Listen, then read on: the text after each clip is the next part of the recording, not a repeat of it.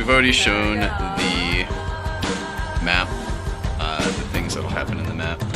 Combat is going to be nearly constant the entire game today. See how far they get if they can escape this city before it crumbles. This is going to be a very deadly encounter. There's a possibility multiple players could die today, of no fault of their own. It's also not my goal to kill players, the thing, right? So they grab the MacGuffins in the different corners of the map and try and get out of here all at the same time. Previously, before, I had debated having like teleportation jamming, right, throughout the city, which would explain why people aren't just evacuating and leaving. So I both love and hate that idea. I love it because it makes the party have to actually run through the entire plot line. Hate it because it limits how we get out of here and the writing potential as well. Script, right? So we've got the divine barrier has been broken. That was taken down through the use of spellgaunts, which are nasty, not so little buggers. So through that, they take the shield down that protects the city. That's how airships got in.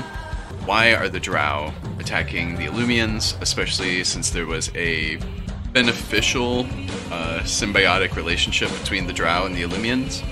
What happened? Well, of course, the Drow are not necessarily doing it of their own accord.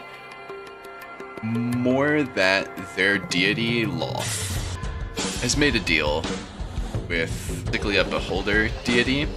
This is a deal for power. You Drow feel wronged by elves.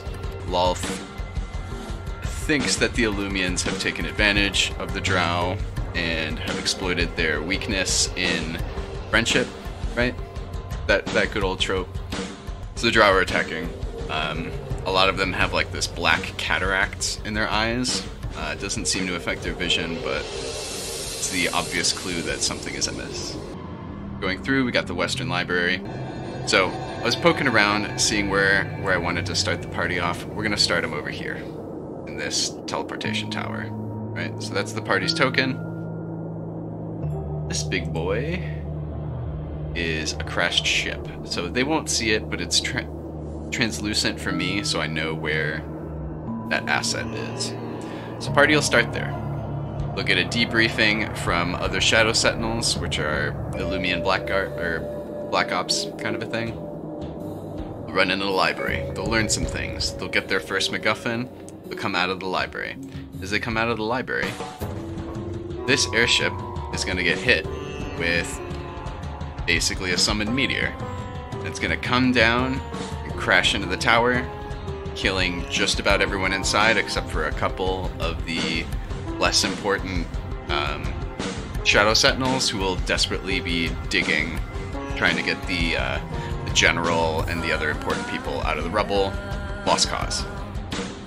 As that's happening, forces are pushing up from the south towards the party, and this Shadow Dragon Rider is going to take notice of where the ship crashed and is going to go fly over and start strafing, chasing the party. Ideally, the party's just going to make a run for it. They know they have to get to here and potentially here as well. And if they're feeling real spicy, they'll get to the fourth one. So, party's going to run. They're going to get chased by a Shadow Dragon for a while. They'll run, they'll get here. This one's pretty calm. They find out where the second MacGuffin is, grab it, come back out. They will then notice more airships are on the way, out in the distance in the sky. Bad news. They will then move to the second objective at the ziggurat, which will be to summon the Illumian god that lives in a demi-plane. So they'll come, they will open up the doorway to let her out. she will then float up over the ziggurat and join the fight. Which then will just be all out because there are 3 Shadow Dragon Riders, an Illumian god, multiple airships, and a few hundred on either side. Kind of bifurcating the city at this point. What the party does from there. This point, we have nothing necessarily scripted, and we're in improv mode from here. The party will, I'm hoping, try to go grab the 3rd MacGuffin. In this 3rd MacGuffin, they will see absolute devastation, as most of these forces have either retreated back, have been wiped out, or are on the verge of getting wiped out, holding the bottom end of this force wall that's been put up.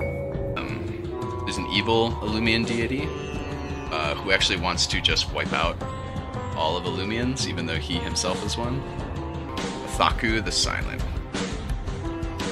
There's going to be some secretive followers of Wathaku who are in the library trying to destroy things before anything gets taken or saved.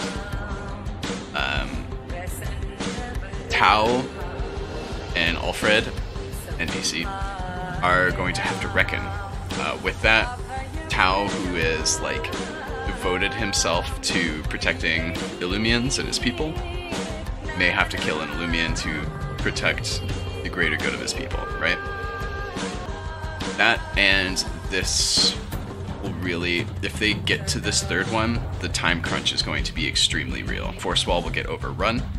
The forces will start swarming in. I am hoping at this point to either run to the teleportation tower that's right there and try to figure something out to bounce out of there. They run to the ziggurat and then try and figure something out from there, which will buy them time.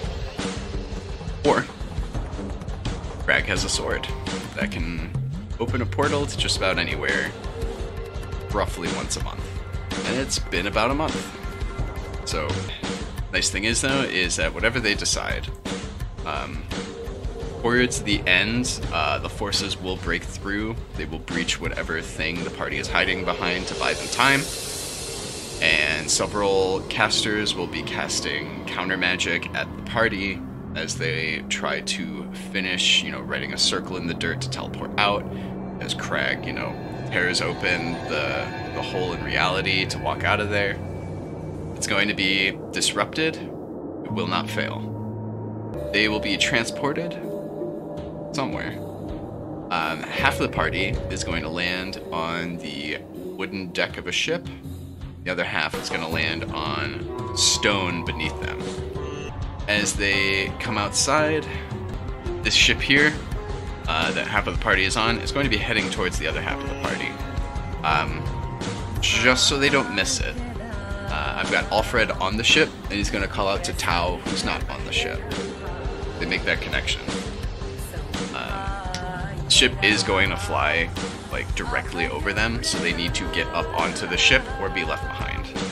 Other than the fact that they're being chased by this big thing that is filled with orcs and goblins, that is in pursuit of this big thing.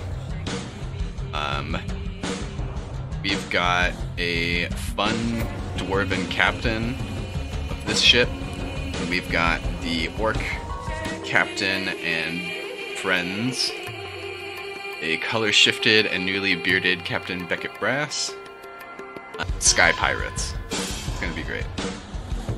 We're gonna improv through that as well. I'm assuming the game's gonna be over by then. We usually don't get to everything I have written. If they get through this, they're going to recognize where they are. There's nothing but sky in all directions.